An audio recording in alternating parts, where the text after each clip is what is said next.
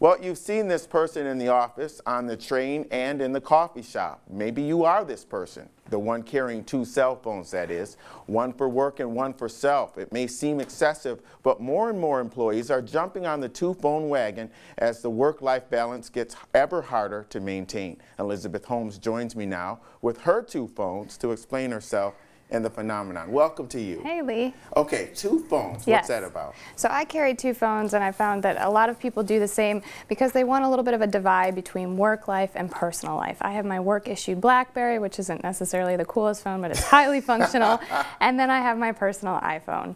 And so I do all of my work functions on this phone, and I take pictures and use apps and everything else on my personal phone. Does having this work email on a personal phone make it harder to detach?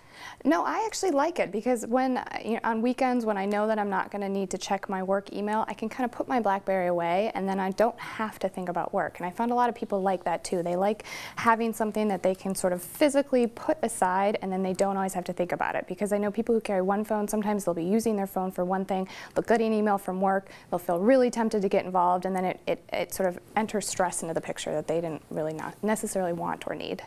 It's really important to remember that people are actually paying more to have their own phone when they could just use the company-issued cell phone for personal use. What did the people you spoke with have to say about this choice? So my husband is one of those people, he wishes I would kind of get rid of my personal phone because it is an added expense. But I think after talking to a privacy attorney for this piece, I sort of feel really comfortable about my two-phone lifestyle because, frankly, when you have a company-issued device, the company can take that at any time and they can really have access to whatever data is on there whenever they want it. You know, there's good reasons for that, for litigation and things. Sure.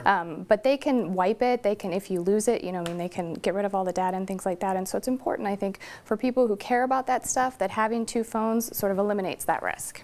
Any tips for carrying them? Because it's got to be It's hard. Not the coolest thing in the world, I will say. And Do you for have women, the holster on your belt? I mean, never. For women with clutches, there's no clutch big enough. But for guys, it's really a challenge too, because it's there's only so many pockets you have on a person, and then there's sort of the charger element of it too. One guy I talked to had 6 chargers, one for each of his phone in his office, his home, and his car. You need that charger because you never know. You always have to be plugged in. Well, thank you very much. Two phones. Yes. Appreciate it.